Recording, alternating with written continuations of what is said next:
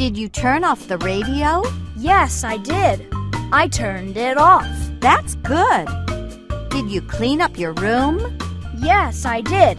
I cleaned it up. That's good. Did you turn in your homework? No, I didn't. I didn't turn it in. Too bad. Did you turn off the radio?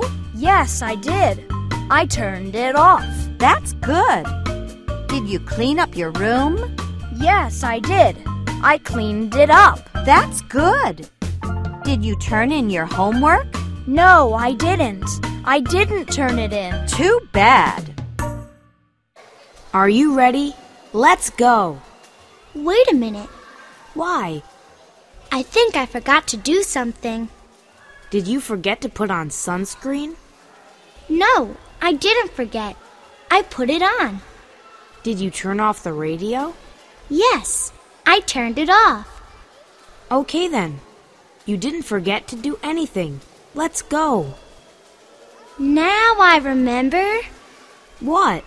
I forgot to take off my watch. I hope your watch is waterproof.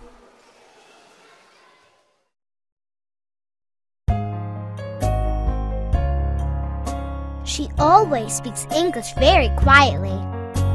Sometimes I can't understand her. I usually speak English very slowly. But she never understands me. Sometimes he speaks English quickly. But he doesn't always speak quietly. I always listen carefully. But I never understand him. Let's read about the missing pin. I'm next, said Wendy. but I can't find my lucky pin. Someone stole it. What does it look like? asked Julie. It looks like a little shiny flower, said Wendy. It sparkles. Who is in the room with you? asked Julie.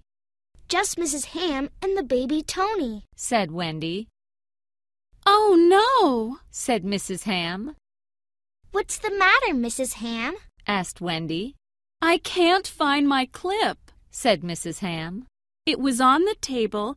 Now it's missing.